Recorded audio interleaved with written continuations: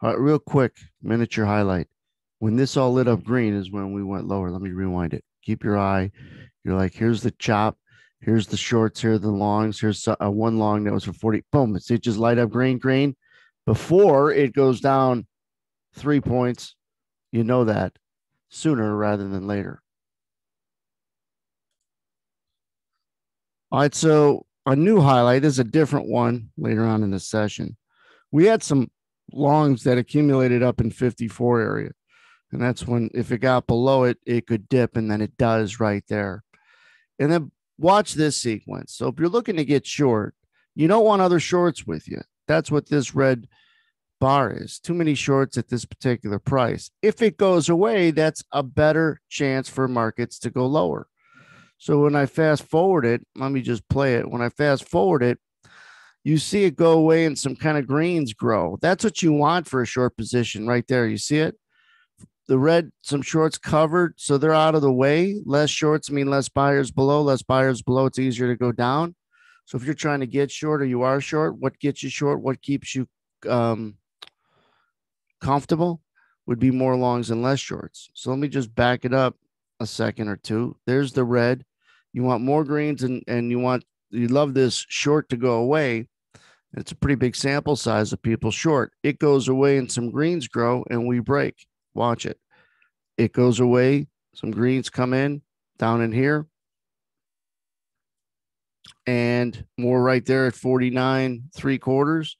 So it's not a coincidence that the downside was the right side and had a nice continuation from 51.5 all the way down to 47. So that's, what you look for. If I back it up a little bit more and you could, get some shorts that actually puked up in here, you had these longs come in and we say, hey, if we get below these longs, don't be long because they're stuck. And so it's a really important spot because as soon as we got below those longs, they were stuck and we went.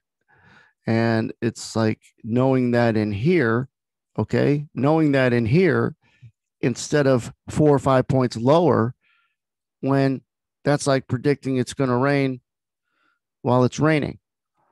So if someone were to come in here and say, hey, be careful long here at 50 even, 51, because we could break through 54, well, it already happened. But the why moment was when these longs, when we get below these longs, you got stuck longs. And stuck longs are sellers. You better know that longs equal sellers. If you don't believe me, just put a long position on and tell me what you have to do to get out, buy or sell it. But when you got stuck longs, now you got longs and you qualify them as stuck. How do you qualify a stuck long? Well, where the hell's price versus his order or his position rather? If you're long from 10 and price is trading at 7, he's probably a little stuck, right? He's taking some pain below where he opened. So stuck longs equal sellers, right? They're sellers. They're, all longs are sellers, but stuck longs are sellers that look like this. Let me draw the picture. This is what stuck longs look like. They're not sad, but they got that stupid look on them. They're getting ready to get scuffed up with some scars, right? And generally they got funny looking hair, but that's what they look like. And they got cross-eyed, but they don't have. Let me draw this picture better. They got these big grapefruit eyes. They got this stupid little grin, and they're about to have some scars and getting marked up. And so you want to know who looks like that.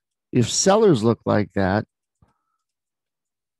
because sellers are longs, so there's sellers and longs, then price, where are they going to start looking like that at?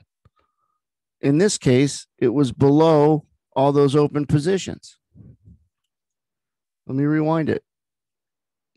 Right below all these open long positions, the people who are long right here, they're going to look like, first, they're going to be a little smile because the market was up and they're, they got that, oh, look at me.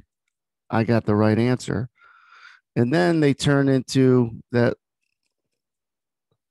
kind of reaction. And that is what qualifies a short and a profitable short when you get the other side looking like that. When you're short, your competition is other shorts. All right. And you also want to know and pay attention where longs are. Longs are going to get you profitable or not on a short position. So just pay attention. Well, you can't pay attention unless you got a tool like this, but you got to focus on where people are stuck. Be safe. Visit the site.